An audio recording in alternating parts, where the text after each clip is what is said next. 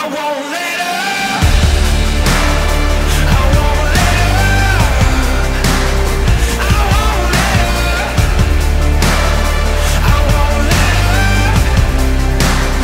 I won't let up. What's up, guys? Welcome back to another video. Today we're talking about 5 tips that you may not hear all the time to help improve your jiu-jitsu. These are 5 things I wish I would have started earlier on in my jiu-jitsu journey. You may hear these tips from time to time from black belts, but for whatever reason, they enter one ear and leave out the other. The sooner that you can implement these things, the better you're going to be. So without further ado, let's jump in. Now, in the 6.5 years it's taken me to get the 3-stripe purple belt, I've made just about every mistake I feel there is to make, and I know I'll make more. But I have been able to pick up some good experience along the way, and that's what we're getting into with tip number 1, efficient breathing. I don't care how in shape you are, I don't care how good your cardio is, if you are not breathing efficiently while you're sparring, you will gas out. And where this becomes apparent is when we hold our breath. This is something I used to do for years without even realizing it. I'd be fighting to get out of a chokehold, I'd be fighting to get into a new position, I'd even be shooting takedowns, holding my breath. I'm not exactly sure where this comes from.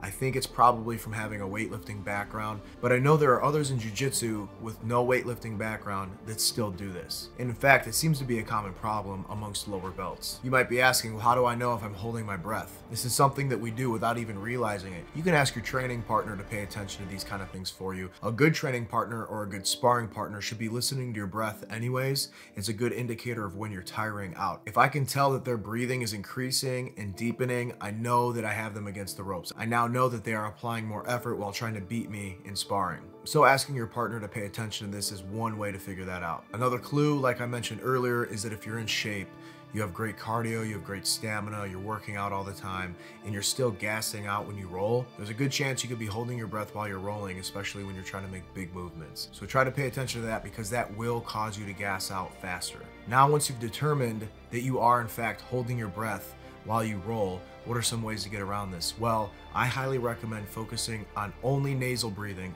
while you're working out. This is hard to start off with in jiu-jitsu alone. You can try to focus on making this happen.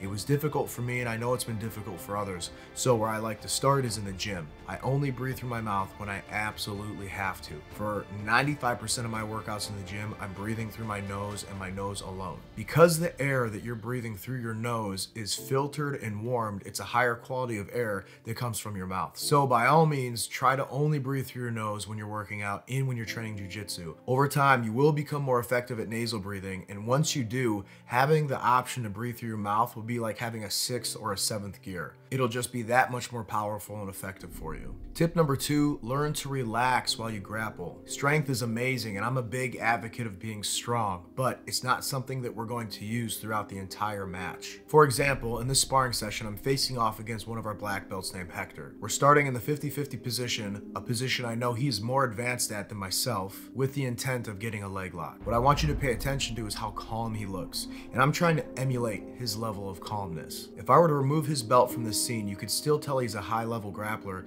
just based on his body language and energy expenditure alone. The expression on his face is very neutral. He's very purposeful in his movements.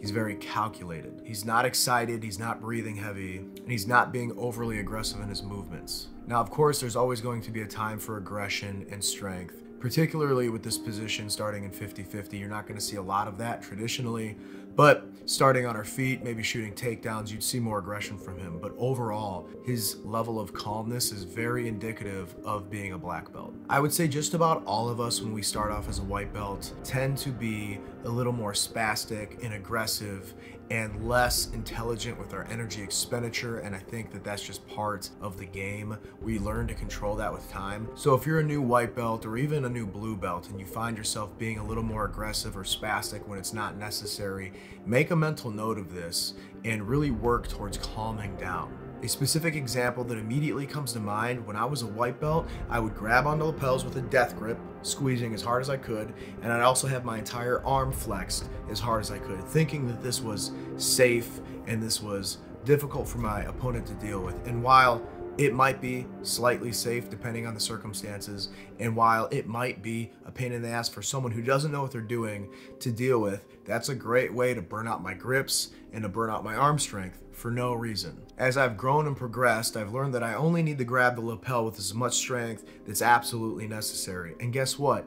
If they strip my hand off their gi, it's not the end of the world. I don't need to grab that gi like my life depends on it. I can grab it with just as much force as I absolutely need and do what I need to do. I'm not holding onto it with a death grip and burning out my hand, my forearm, and my upper arm. The sooner I learn to apply that mindset to my entire game, the better I started to become. I was able to conserve my energy for longer, I became more purposeful with my movements, and I noticed that I began to progress. So if you're someone who does this, always using a death grip, staying flexed up, constantly flooring the gas pedal and using all your strength, and maybe even holding your breath on top of it all, don't stress, because the sooner you can apply these ideas to your jiu-jitsu, the sooner it is that you'll be able to see that progress you've been looking for. This next tip is for you white belts, and it is somewhat of a continuation of the last tip, and that is being purposeful with your gi grips. I know me personally, I used to grab onto lapels and hold onto them for dear life, without a plan in sight. And this is mainly because I didn't know what I was doing. But even if you don't know what you're doing with grabbing onto someone's gi, whether that be affecting a sweep or a pass, that's okay, because you can still work on the idea of what you're trying to do. So if you're grabbing onto a lapel or sleeves for the purpose of, let's say, off balancing your opponent, even without knowing any sweeps or passes, I think that's great. But if you're grabbing onto sleeves and lapels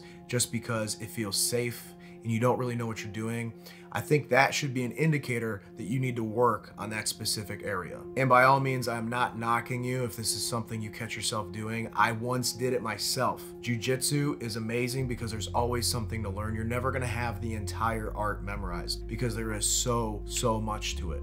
But if you catch yourself doing this, it's a good indicator that you need work in that area. As a new white belt, and maybe even a new blue belt, if you are someone who's doing this, just know there are options. Holding on to the lapel is great for breaking down someone's posture. It's great for certain sweeps and even passes. So if you're catching yourself doing these things, don't beat yourself up over it. It just means that that's an area that you can work on and get better at, which is one of the most beautiful things of jiu-jitsu. There's always an area that we can improve on, and that's honestly one of the biggest things that draws me to the art. My next tip is also for the white belts, and there may be some of you who don't agree with me, but that is to learn leg locks with an experienced grappler. I'm definitely not saying learn leg locks with your white belt buddy. I want you to pair up with someone of experience, someone who knows the leg lock system, someone who knows the escapes, someone who knows to let go when you're being overly aggressive. My main priority is staying healthy, staying injury free, and that's what I want for you. Many people will say that learning leg locks at white belt is not only dangerous, but it's also pointless because you can't use most of them in tournaments. The way I see it, in the umbrella of jiu-jitsu, leg locks are a totally different language, and they can be quite complex to learn, especially if you're someone who doesn't understand body mechanics easily. So the earlier you can get started on this journey, the better you're gonna be once you get to that point in your career that you can use them in tournaments. Again, for safety reasons, choose a purple belt, a brown belt, or a black belt to train legs with. And I can almost promise you, in doing this, you're gonna give them a person to help them train legs, and they're going to gladly oblige. In the almost 7 years I've been training, I don't think I've ever seen a leg lock injury in the gym during practice. Any of the leg lock injuries I've seen have come from tournaments when people don't tap in time. So as long as you're training leg locks with a higher belt rank, like a purple, brown, or black, you're training with a calm demeanor and using good common sense, I think you're gonna be just fine. Personally, I love training leg locks. It's just another tool in your tool belt that allows you more options when it comes to submitting your opponent. And today's final tip, film yourself. Now, before you go ahead and bust out your camera or your phone, you want to be respectful to your training partner and the person who's running the class. I always like to ask the teacher or the professor first if they're okay with it, and if they are, I will ask my training partner. And if I have multiple training partners in that practice, I will ask each and every one if it's okay that I film them. Everyone that you've ever seen in my jiu-jitsu videos, I've asked permission first to film them. Now that you've gotten that out of the way, this is a great technique to review yourself and all the silly mistakes you make while you're sparring or drilling that you may not know you're doing. There have been plenty of times where I filmed myself, whether that was for content purposes or review purposes,